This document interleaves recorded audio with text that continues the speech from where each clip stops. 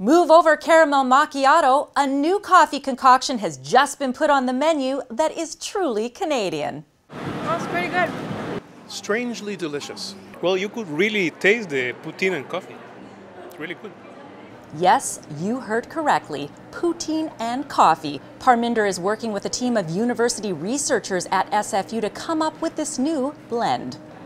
You know, the people really found a little bit weird at first, but this wasn't a by chance thing. We developed this recipe in our chemistry lab here, and it was done to the precision. So people are really liking it.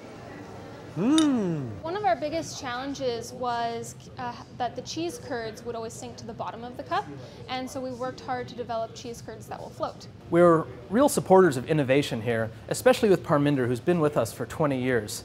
Overall, the project was a little bit strange at first, but once we got the right ratio of fries and gravy, it was a real eureka moment. It's been received really well, and people are really liking it. We have an investor who really wants to buy this recipe, and we're thinking about licensing it to that investor. One Poutine Latte. I think that might be my new favorite. Well, if you're interested in trying this new gravy grind, head up to SFU's Renaissance Cafe on April 1st for this truly one-of-a-kind Canuck experience.